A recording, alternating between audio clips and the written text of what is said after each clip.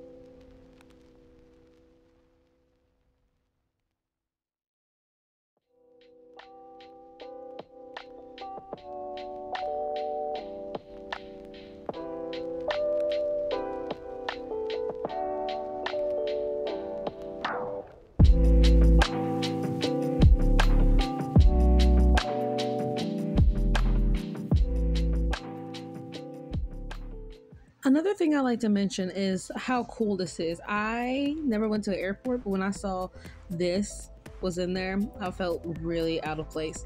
So we took a little, I guess, a shuttle bus to like the area we had to go to get our lift. And my mom was still booking the lift, and that's my grandma on the side that was talking to me. But my mom was still booking the lift, and that's my mom in front of me. And trying to figure out where to go from lift, because that's one of the most confusing things.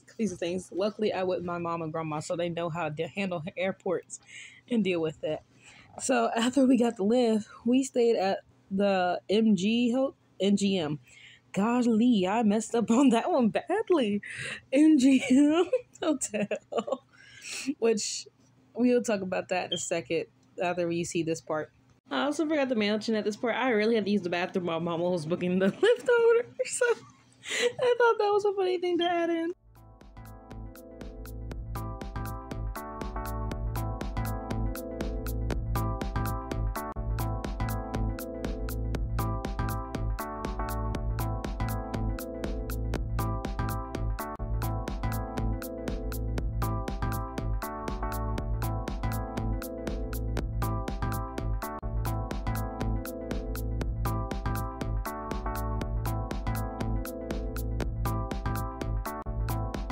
The next day was the 26th, which is my birthday.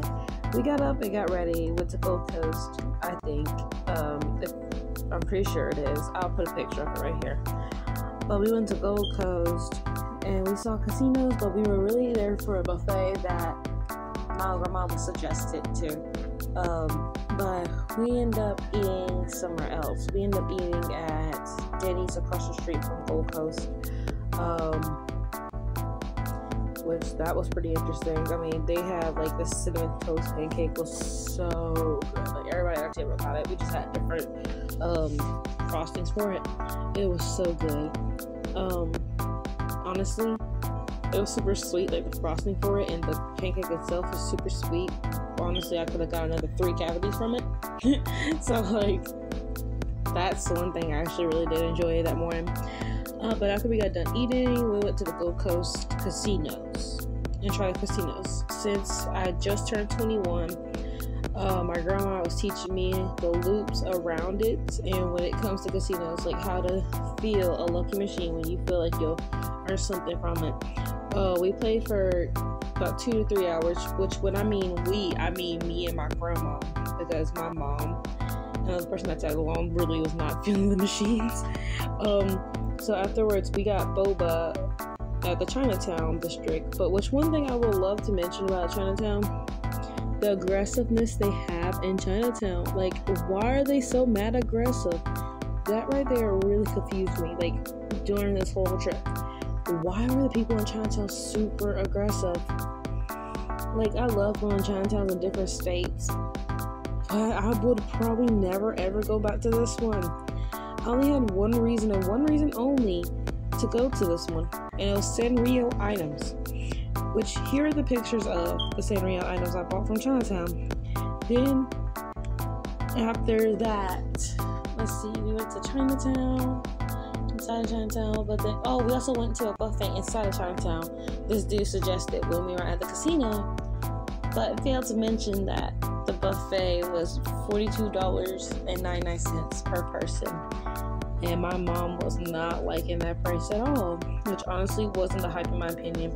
Not to mention our freaking waitress, she was hovering over us the whole time. Like every second she was hovering over us.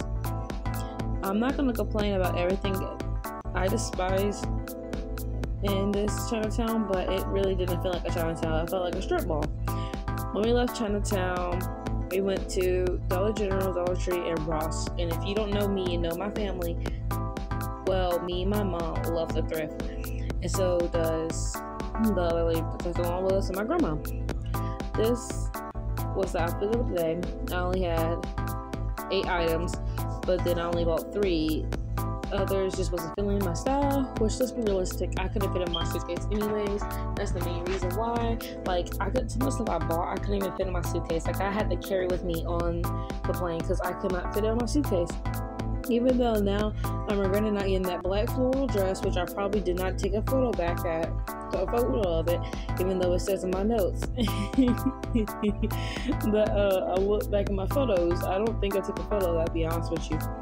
But the rest I took pictures of, and I'm glad I put back. But these 3 are the ones I bought, and I only took pictures of 2 of them because I didn't feel like the last one was necessary to take pictures of.